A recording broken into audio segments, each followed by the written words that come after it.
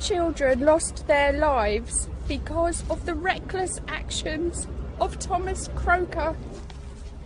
On the 10th of August 2016, Mr. Croker made the decision to change his music on his phone whilst driving a lorry at 50 miles per hour.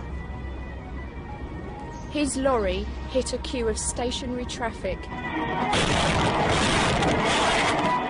and took the lives of Tracy, Ethan, Josh and my daughter Amy. He was so distracted, he made no attempt to slow down. Anyone using a mobile whilst driving is guilty of dangerous driving. We urge you to make a personal commitment to stop using mobile phones whilst driving and make our roads safer for everyone.